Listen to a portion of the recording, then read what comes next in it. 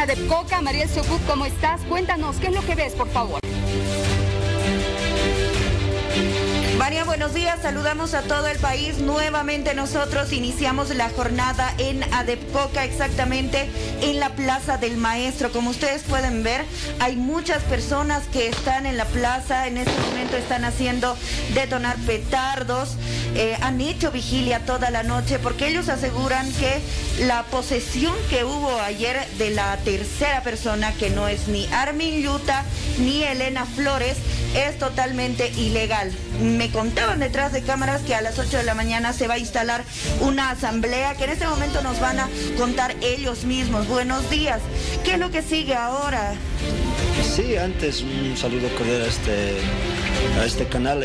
¿Sabes? Sí, estamos, según que en esa base llegue, vamos a determinar una asamblea, ¿no?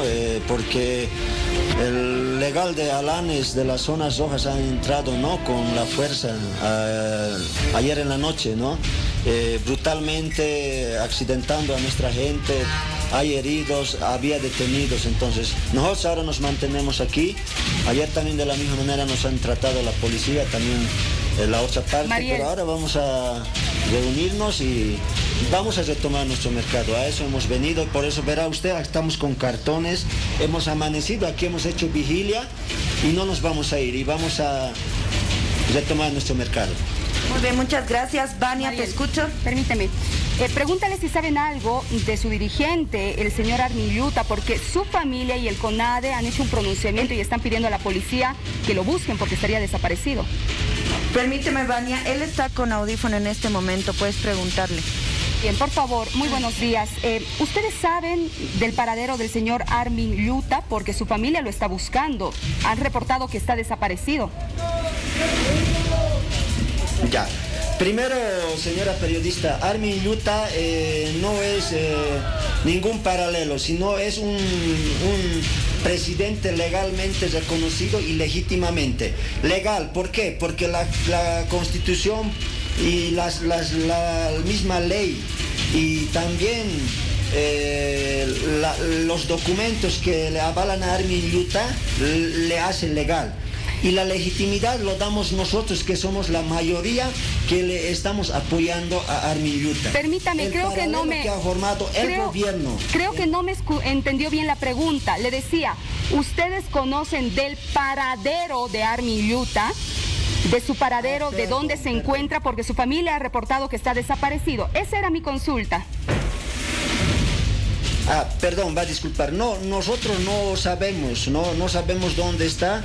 La esposa acá nos ha comunicado que no lo ha encontrado, no se comunica el compañero Armin, tampoco nosotros lo llamamos, pero no hay el compañero Armin. Nosotros estamos preocupados, pero nosotros lo culpamos directamente al gobierno por esta desaparición de nuestro presidente Armin Lluta, ¿no? Y también a Alanis, que está allá ilegítimamente y brutalmente, que ha tomado las instituciones de ADEPCOCA. Muy bien. Mariel, relátanos, gracias, le agradezco mucho por sus declaraciones.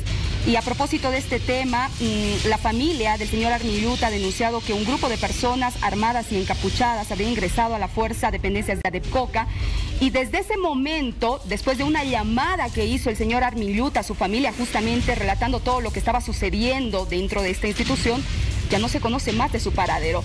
Mariel, veo que las personas, los cocaleros han llegado incluso con cartones, frazadas y todo para quedarse a hacer vigilia en el lugar. Así es, Vania, hay aproximadamente unas 200 personas acá, según lo que me indican, y todas estas personas se han quedado acá a dormir aproximadamente desde unos han llegado a las 8 de la noche, 7 de la noche, desde la tarde, que no se han ido ayer. El resguardo policial no es tan fuerte como lo estaba haciendo ayer, sin embargo, más arriba, a la altura de ADEPCOCA, del mercado de la coca específicamente, hay bastante resguardo policial. Aproximadamente, por lo que yo puedo ver, Vania, hay unos 40 efectivos policiales aproximadamente. Es lo que se puede observar por el momento por acá. ¿Qué pasa con el tránsito vehicular, Mariel? Esto es Vania, importante. Sí. El tránsito está paralizado por la zona de mercado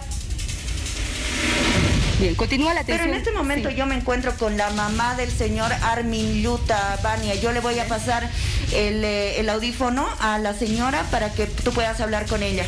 Muy bien. Estamos en ADEPCOCA, vamos a conversar con la mamá del señor Armin Lluta. Señora, buenos días. ¿Qué información tiene sobre su hijo? Mi hijo está desaparecido ahora, hasta ahorita no me encuentro con mi hijo. Yo estoy bien preocupado, llorando, le llamo, no me contesta. El presidente va a entregar mi... En este momento está desaparecido mi hijo. Bien, voy a pedir a la cámara, por favor, que enfoque. Denuncia de que su hijo está desaparecido. ¿Con quién estamos hablando, Mariel? Por favor, la cámara, voy a pedir. Lo llamo, no me contesta siempre, nada está... Le voy a pedir a nuestro camarógrafo que nos enfoque, por favor. En este momento.